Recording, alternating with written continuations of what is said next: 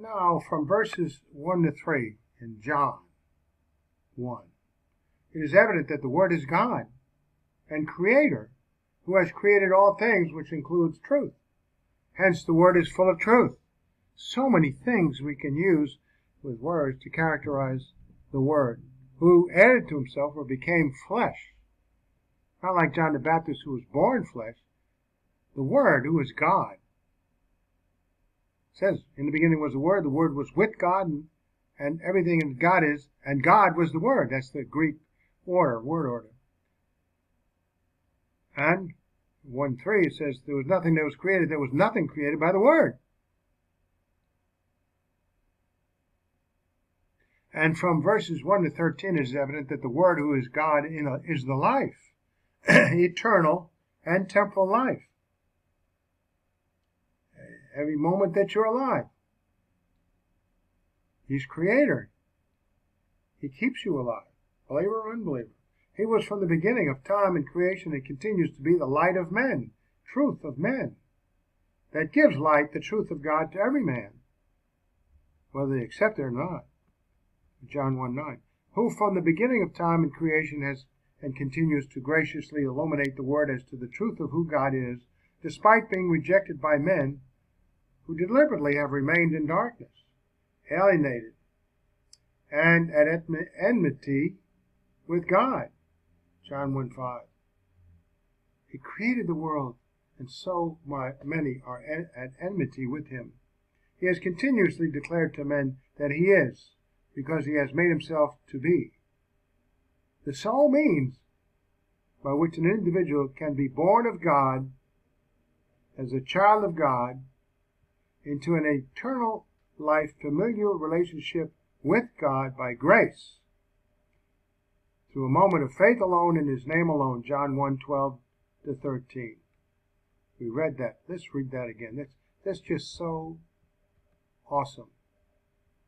People would just read this, but even people who seem to think that they believe in Jesus, and maybe they do, don't want to take the time, Mr. Joseph Prince, to just take this into stock, into your understanding. But as many as received him, receive him.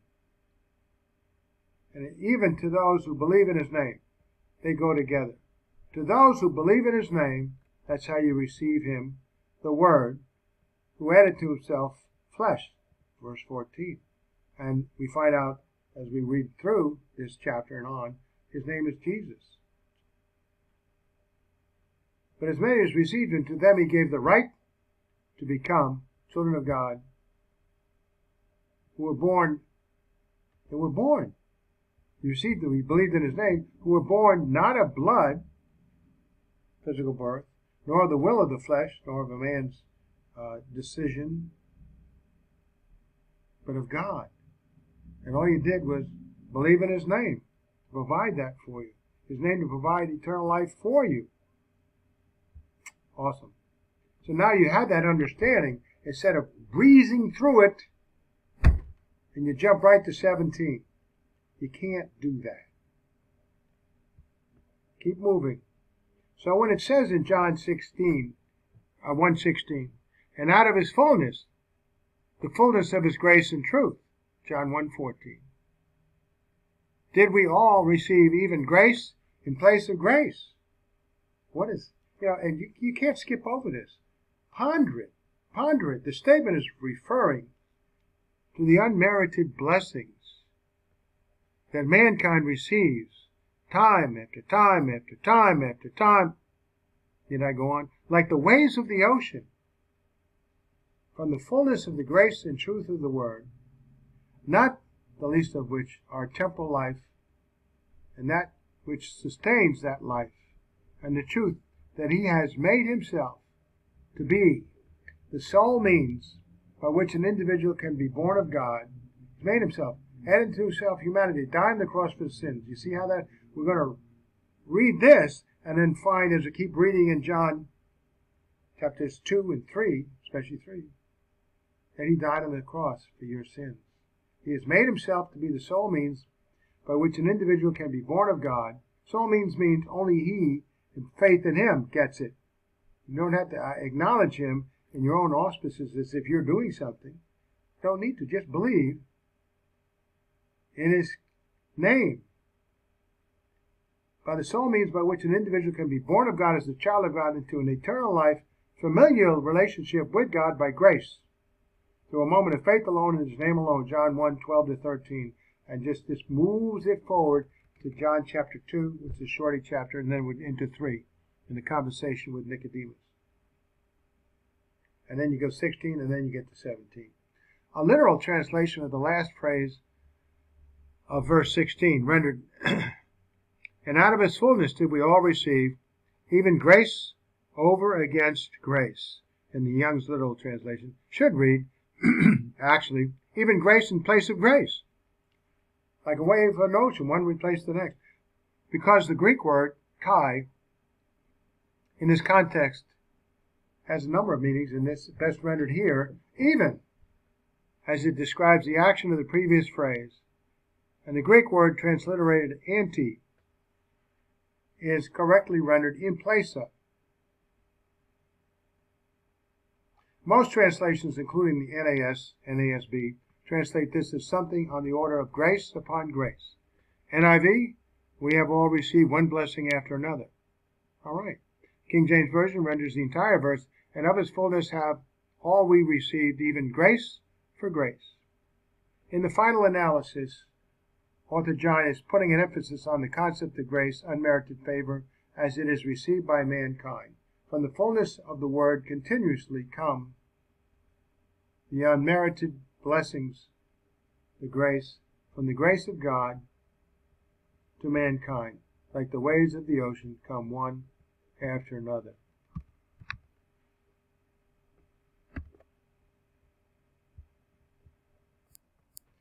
Now, with such a minimal examination of John chapter 1 up through to 17, now can we go to 17? For the law was given through Moses, grace and truth came through Jesus Christ.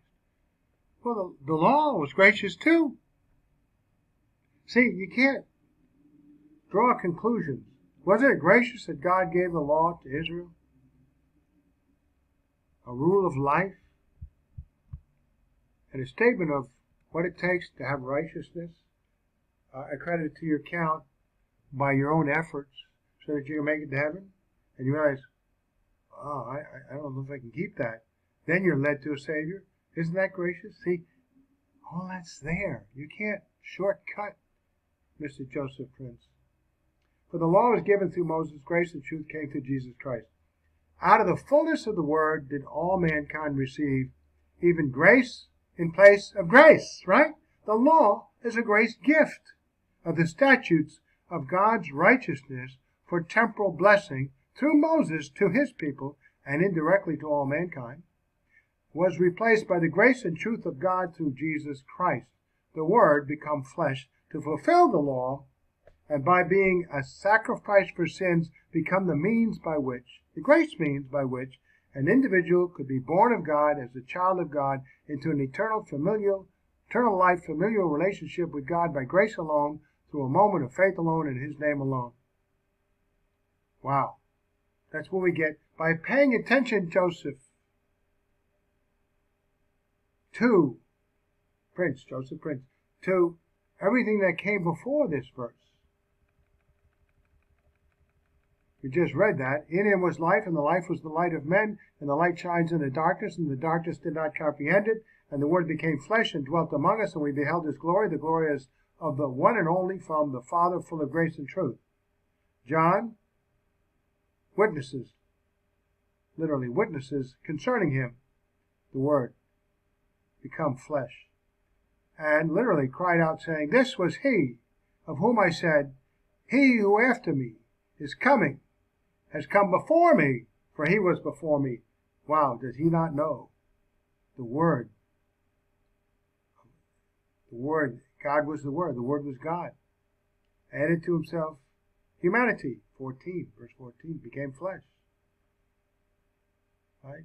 And out of his fullness did we all receive even grace in place of grace. The law gives you the standard and the rule of life for Israel, or anybody who wants to be righteous as best they can, won't be perfect. For because the law was given through Moses, grace and truth came through Jesus Christ, the fulfillment of the law. See? Instead of making them on opposing sides of the story, one is married to the other. See that, Mr. Joseph Prince? Verse 14 stipulates that the Word became flesh and made his dwelling among mankind. It goes on to say, we have seen his glory as of the one and only who came from the Father, full of grace and truth. Hence, what was seen by author John and others, the apostles, and others, when the Word became flesh, was a demonstration of God's fullness of grace and truth in his perfect humanity. So the phrase full of grace and truth describes the Word, named as Jesus Christ in verse 17. Verses 16 to 17 then stipulate, and of his fullness we have all received even grace in place of grace. The law was given through Moses. Grace and truth came through Jesus Christ. The grace and truth which came through Jesus Christ thus replaced the provision act of grace, providing the law through Moses.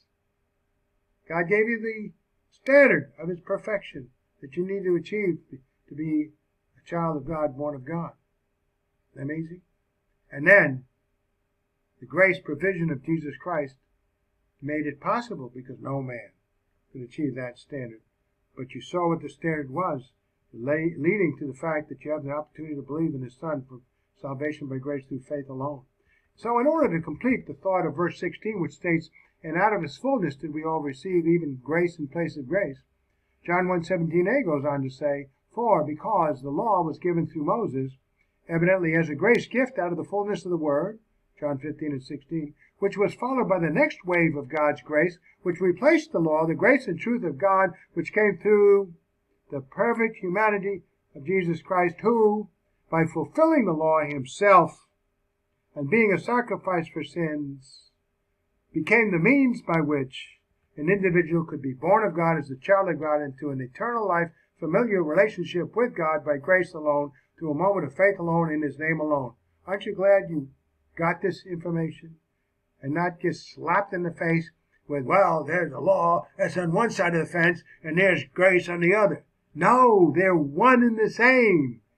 The ongoing grace provision of God. God the Father, God the Son, and God the Holy Spirit. The law, by definition, is a set of statutes. It was given through Moses to his people, and indirectly to all mankind by the grace and truth of the Word, the light of men, who has been shining the truth of God into the darkness of humanity from the beginning. John 1:4-5. So the statutes of the law were to be kept by the Israelites to receive the temporal blessings of God. Being God's standard of behavior, it represented the righteousness of God for Israel, and indirectly all mankind to know and emulate. Hence it was for all peoples of the world to follow the principles contained therein and be blessed, not the least of which is to express a moment of faith alone in his Son alone in order to receive the gift of his perfect righteousness, God's and Christ, to provide for them the gift of eternal life. Wow. You got a full picture of that? Second heading on this, verse 17. For the first time, author John provides the name of Jesus Christ, Messiah, Hebrew, HaMashiach, to identify, but not be limited in scope to the perfect humanity of the Word, the life, the light of men, the Son of God, having come into the world. For the world, the Word, Jesus Christ, is eternal. He was in the beginning, and forever will be Jesus Christ. That's his name, first century. We look at him as the way, the truth, the life, right? And he's the Word. He's God. Everything that God is the Word. In the beginning was the Word was with God, face to face on an equal level. Then it must be God. And he was with God in the beginning. In the beginning was the Word. The beginning of all time. Well, and he's eternal. Only God is eternal. So we have two persons of the Trinity here. So, and the Word became flesh and dwelt among us, and we beheld his glory. The glory is of the one and only from the Father, full of grace and truth.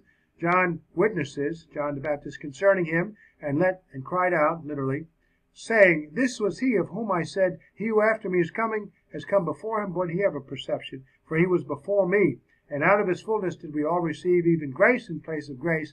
For because the law was given through Moses, grace and truth came through Jesus Christ. Let that sink in. So for the first time, author John provides the name of Jesus Christ to identify but not be limited in scope to the perfect humanity